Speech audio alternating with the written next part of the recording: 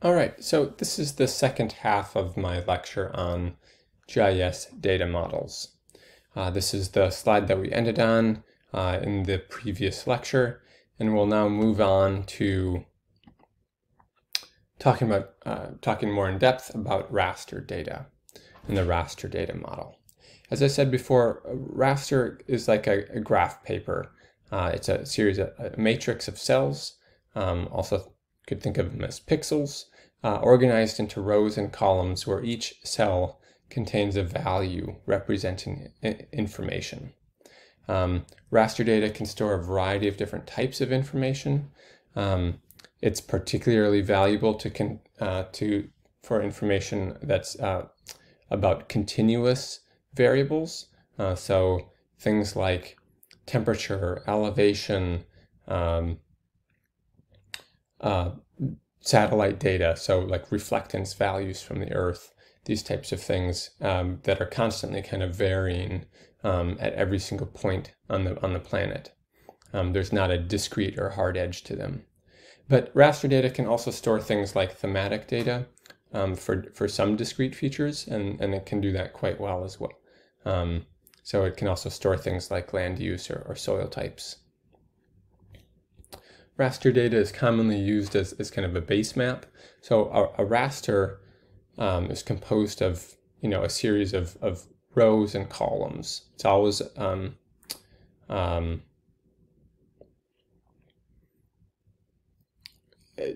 so we can think of those as pixels, and that you could think of that just the same way as like a TV or your screen on your computer, or a TV on your phone, or like a camera. How many pixels are there in that camera? And in fact, a picture is a raster image. It's a raster data set. So when you take a picture, it's composed of a series of pixels, rows and columns, and each pixel in there has a particular value for like what color it represents. And then the printer will plot that particular color in that individual cell, that pixel, across all the cells in that image, or across all the pixels in that image, to create your photo, right? So raster data is frequently used as photos, kind of as base maps, just like you see here. It's often used to show continuous environmental variables as well, across landscapes or surfaces, such as elevation, rainfall, temperatures, concentrations of things like air pollution, and other things like that. It's also very commonly used here in GIS as land use or land cover data sets. Now, importantly, what really kind of is an important difference between vector data and raster data. Something that's vector data is discrete. Their coordinates define each one of those points or a vertex, right? And those can be as accurate. They could, that coordinate, that latitude, longitude could be incredibly accurate down to many, many, many significant digits. The raster doesn't work like that. The grid cells can themselves be kind of as big or as small as the dimension of that raster. And so you could have a grid cell that's a centimeter by a centimeter, or you could have grid cells that are a kilometer by a kilometer or more.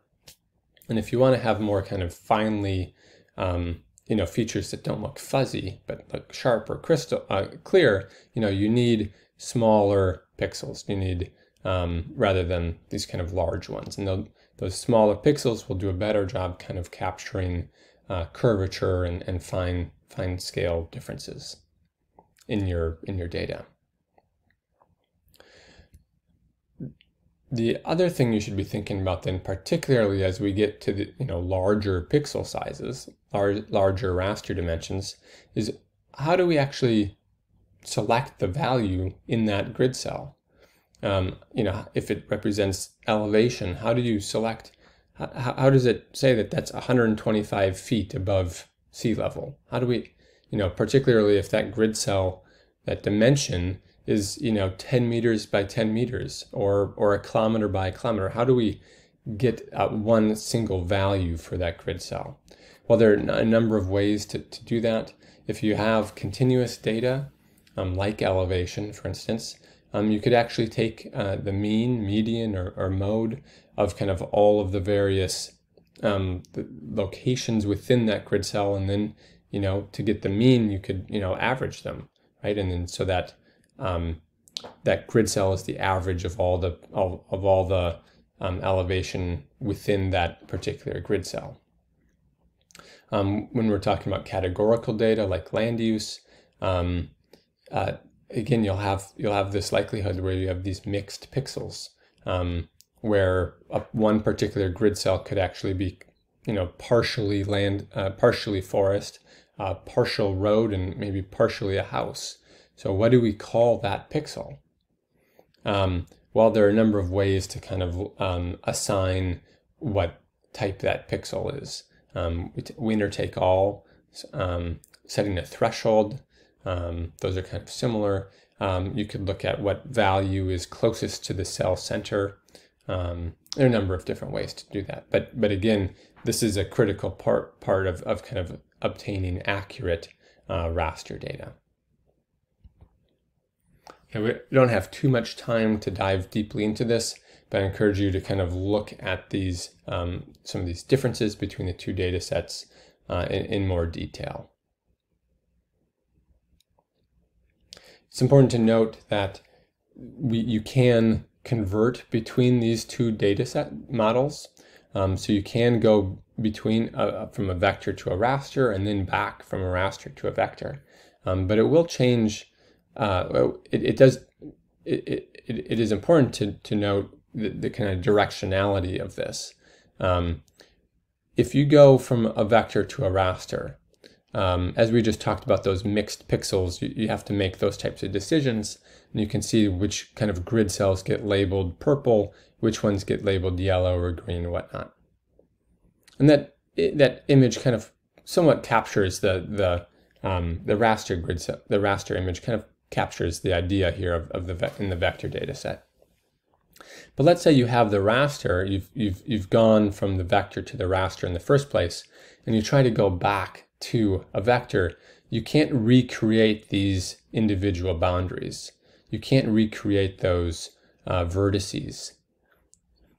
And so it ends up, if you try to go from a raster to a vector, it's going to take the edges and the kind of the corners of these pixels as your vertices, okay? And it's going to make your final feature blocky, even if the original feature was not, okay? So it's important, we can go back and forth between these, but they're not going to necessarily look the same. And as I said kind of at the very beginning, raster data can represent kind of point lines and polygons like we've talked about previously, which are typically captured with vector data, but they do have some differences if you try to capture, a river or a line, with raster data. It can sometimes look kind of funny where you've got these kind of diagonals and there's not a strong connection there. A very important part of raster that's not has no analog, no similar thing with vector data sets is this concept of no data. Because raster is fundamentally this kind of like this graph paper, right? You have to have a value for every one of those grid cells. You can't just cut out a little hole in the middle of it or take away part of an edge or a handful of grid cells, right? It is exactly those dimensions. Well, so how you get around that, how you kind of have maybe a hole in your data set is by using this no data value, right? So you might have data of, say, elevation for all of your for the entire raster data set, but in some area, for whatever reason, you maybe don't have elevation data there. You can't just like remove that portion from the raster data set. What you have to do is you have to assign those grid cells to this value of no data. Okay, that's kind of how you get a hole in the data set, or like a donut. Okay, and so no data does not equal a value of 0. It's a special concept, and it's treated so it's treated very kind of special as within the raster data model. As I said before, we're not really going to talk about tin models. These they're not used very much anymore. But important to know that they still kind of exist, and they float around from time to time. They'll pop up. Okay, so this is my last slide here, kind of a comparison between these three primary data models, and take some time to kind of look a little bit more carefully at this. But I'm not going to go through it in too much detail in the lecture here right now. So I hope this was informative. I'm sorry I had to kind of run through this. Normally I give this lecture, I'm drawing on the board and things like that, so you have to do without that, unfortunately, if you're watching this on YouTube. And again, I'd strongly encourage you to at least skim, if not read more thoroughly, the chapter on data models in our Bolstad text. Thanks for listening.